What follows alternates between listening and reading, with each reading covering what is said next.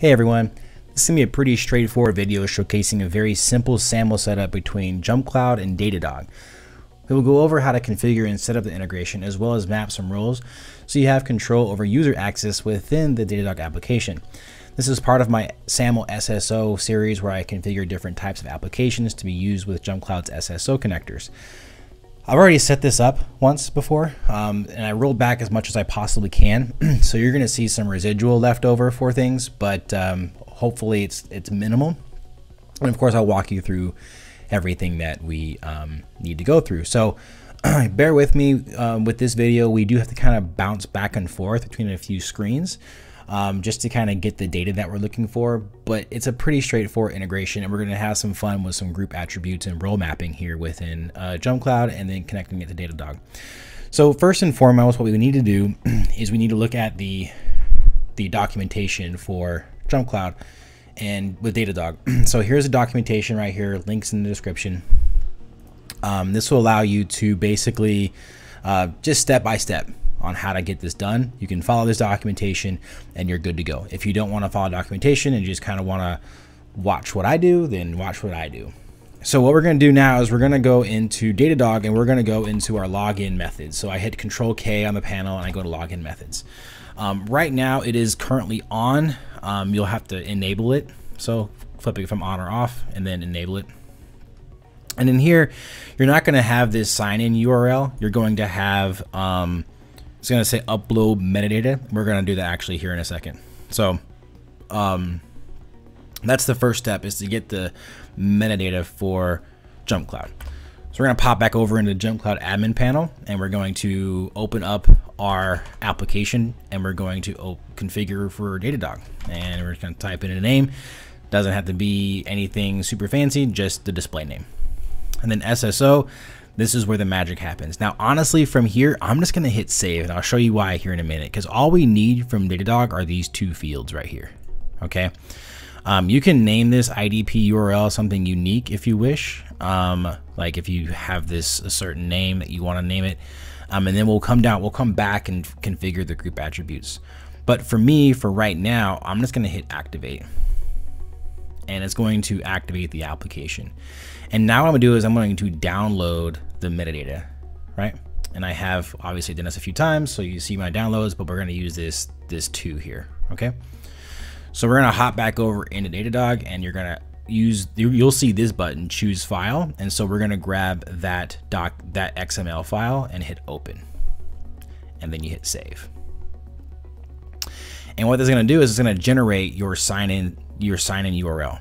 Okay, so we're going to take that, we're going to copy link address, and we're going to pop back over into the admin panel for the SSO configuration, and we're going to throw that right into our login URL.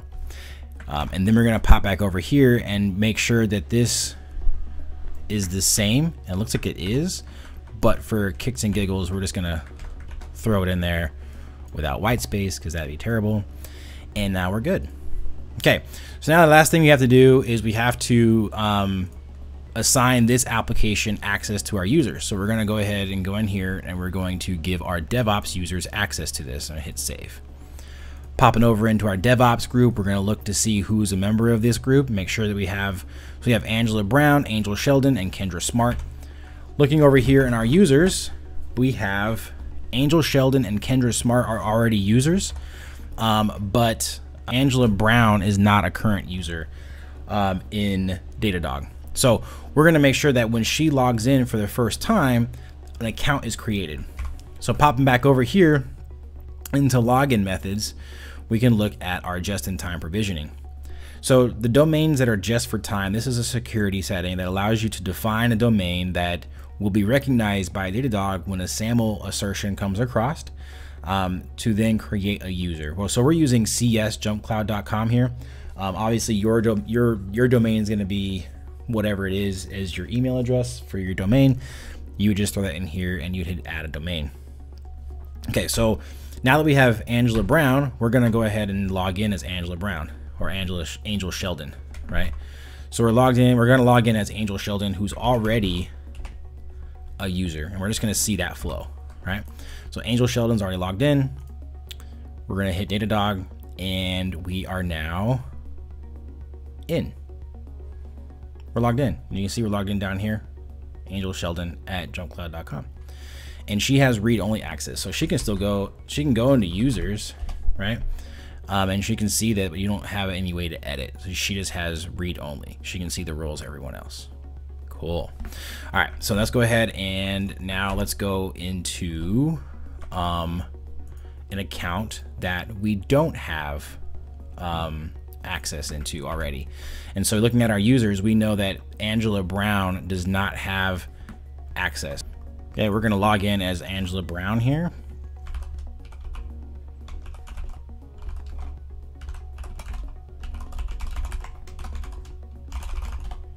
And we're gonna sign in. Okay, now that we're logged in as Angela Brown, we are going to log in with Datadog. We have an application, we have access to it, and we are logged in. You see down here, we are logged in as Angela Brown.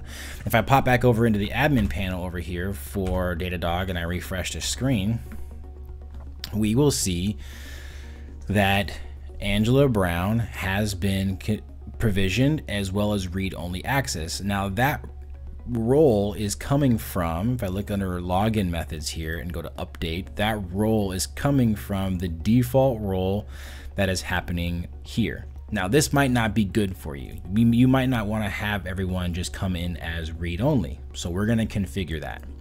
So we're going to go ahead and go into SAML group mappings. And again, I'm hitting Control K and Datadog to do that. And we're going to create some mappings. So first we're going to do is we're going to create a new mapping. And we're going to call the key, you can name this whatever you want. So we're going to say Datadog role, and we're going to say value is DevOps. Okay, and we're going to assign a role as admin. Save and create another. We're going to create one. We're going to say DD role, and we're going to call this, let's just say accounting. Let's call it all employees. Sure, why not? And we're going to say read only. Okay, so now we have two groups here, or two roles being mapped. And now what we have to do is we're going to pass in an attribute key called DD role, and then we're going to send in the group attribute within JumpCloud. So here we go. Let's set that up. So over here in the SSO configuration, the first thing we have to do is come over here to Datadog integration, go to SSO and scroll down here to the bottom and include group attribute. And we call that DD role, right? So this is saying the value of DD role is going to be assigned, the key DD role is going to receive the value of whatever group the user is assigned to when they log in with this application. Okay, so if we looked at, for instance, who are we signed in as over here? We're signed in as Angela Brown. Okay, so if I were to log out here and I go back into Angela Brown, what we can see is we have her assigned to the DevOps group. And if you remember, the DevOps group was admin, right? But over here, Angela Brown came in as read-only. So now that we have the group mapping set up, let's go ahead and do a quick refresh just because kicks and giggles. And now we're gonna sign in. So now we're signed in, and if I pop back over into our admin panel with Datadog and refresh, did I not turn it on?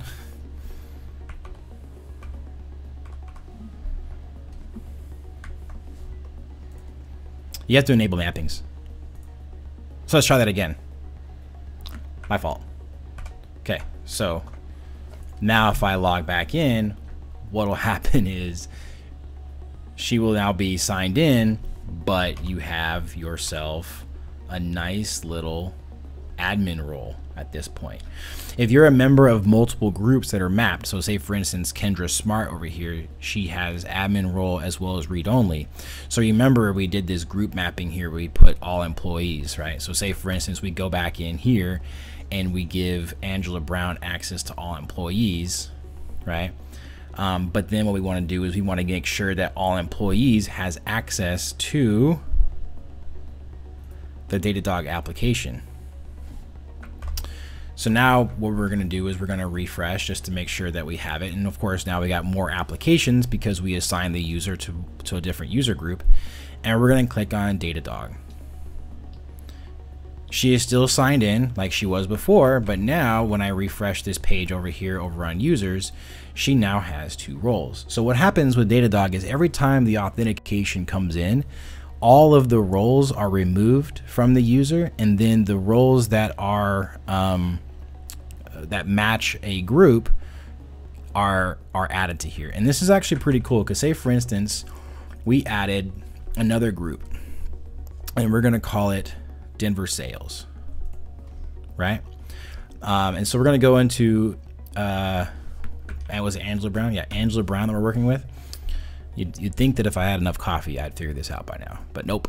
And we're going to remove her from all employees and from DevOps, but then put her into Denver Sales. Okay.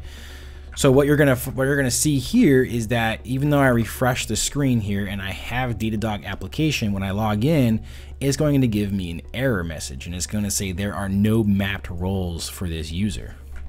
Looking back over here in Datadog, if I refresh the screen, all of the roles have been removed from her because she tried to make a SAML authentication request that, and when Datadog receives that, it removes all the roles from that user and then reapplies whatever the roles are from the SAML group mappings.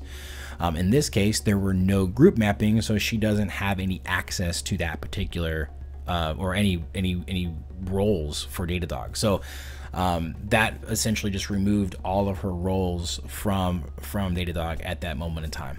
If you add her back in to the user group of DevOps, now this would be curious. I haven't tested this one when you have one group that is and one group that isn't. Let's see. And okay, so we're signed in, but as you would probably imagine, we only got the role that was mapped, which was the admin role.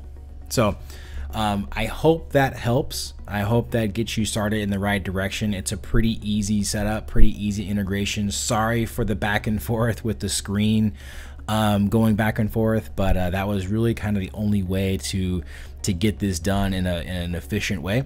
But essentially all you have to do to get this going is start with the SSO application, create a Datadog, create your metadata.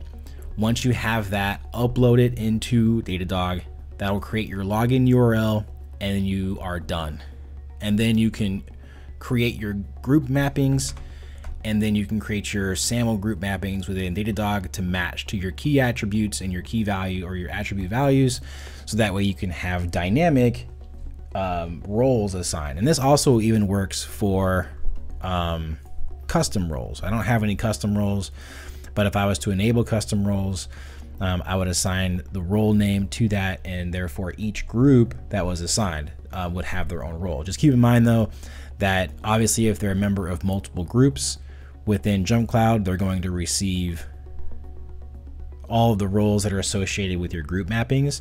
So just be careful that you don't misconfigure. This is actually how an IAM misconfiguration could happen and potentially cause a problem if you have a user in multiple groups and those groups are mapped to different access that you didn't audit or didn't true up over a period of time. So just make sure that you're double checking that so you don't have a misconfiguration down the line. So, well, I'm Ben Garrison, technical champion at JumpCloud. I hope that was helpful. I hope that got you going in the right direction, especially with Datadog integration. We're going to have more SSO type videos to help you get integrated and moving forward. So again, thank you very much. Have a great day. Please subscribe and check out more content from us.